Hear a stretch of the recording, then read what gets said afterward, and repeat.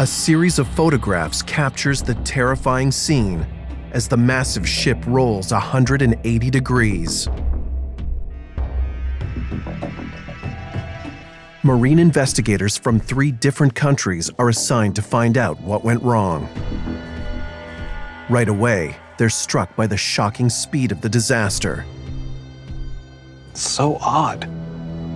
How does a ship this big capsize so fast?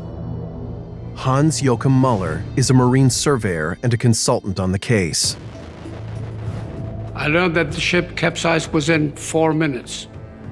And this is very seldom. Normally, a ship shouldn't capsize within 4 minutes. It's clear Rocknes hit something that tore a hole in her side. But it's not clear how this hole could have triggered the disaster.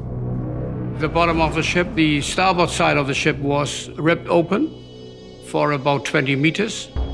Investigators calculate the 20-meter hole would have let in about 2,400 tons of water.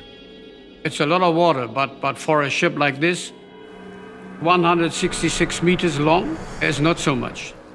The hole simply isn't big enough to explain the capsize. There must be more to the story. So at first, my idea was that there was something wrong with the stability of the vessel.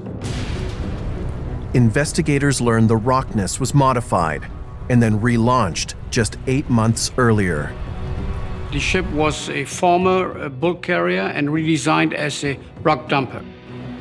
When the ship was converted, there was 3,000 tons of iron castings added to the deck of that ship, which is a huge amount of weight. Because of additional structure on board the vessel, they altered the complete stability of the vessel. Is it possible her top-heavy design is why she capsized so quickly?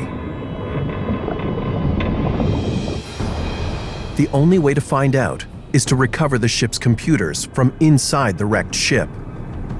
I think that it was critical to have this information from the computers because they can restore it. The delicate electronics have been soaked in seawater. No one knows if the data has survived.